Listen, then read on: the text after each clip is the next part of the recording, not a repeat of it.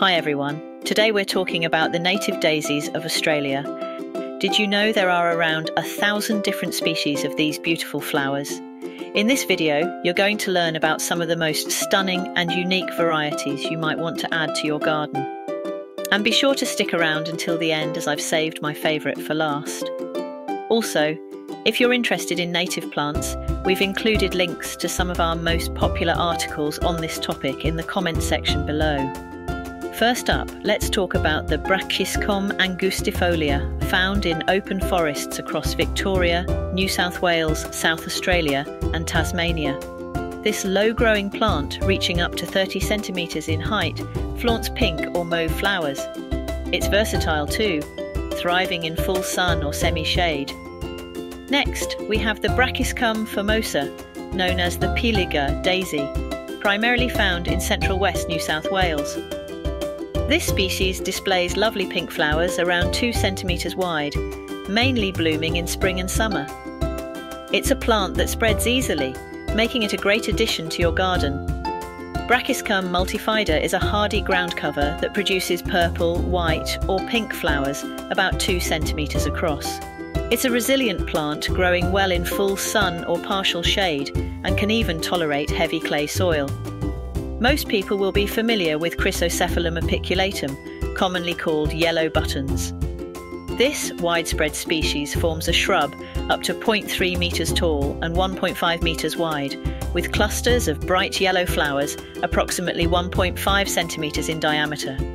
It adapts well to various local conditions. The beautiful Chrysocephalum baxteri is mainly found in southern New South Wales, Victoria and South Australia. Known as white everlasting or fringed everlasting, it showcases white bracts and bright yellow centres on flowers ranging from 2 to 4 centimetres in diameter.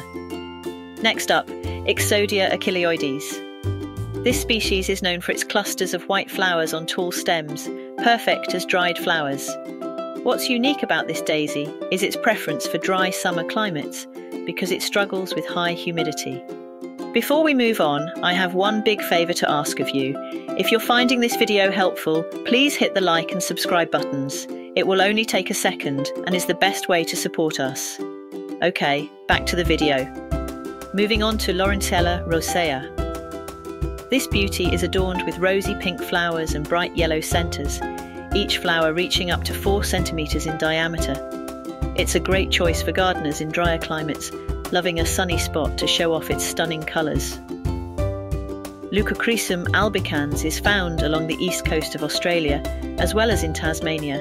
It's known for its variety, with subspecies that flaunt either white or yellow bracts and yellow to orange centres. Most of these subspecies flower during spring and summer, adding a vibrant touch to your garden. Introducing the Olearia ciliata, commonly known as the fringed daisy bush. Found in southern Australia, particularly in areas with sandy soils, this small shrub grows about 0.3 metres tall.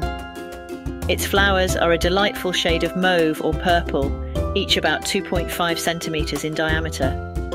As an added bonus, it's quite drought tolerant and can handle moderate frosts. Now let's look at the Xerochrysum, native to southern West Australia and parts of South Australia. This species boasts large, stunning flowers that can be up to 6 centimetres in diameter, featuring pink or white bracts and pale green centres. Xerochrysum subundulatum is a pretty orange-yellow daisy found in the alpine regions of Victoria, New South Wales and Tasmania.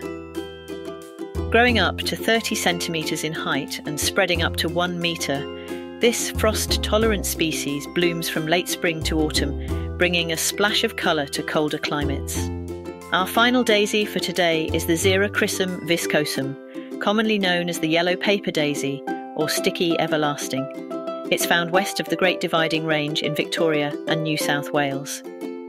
This species is a delight to grow, with its bright yellow to orange scented flowers appearing from late winter to spring.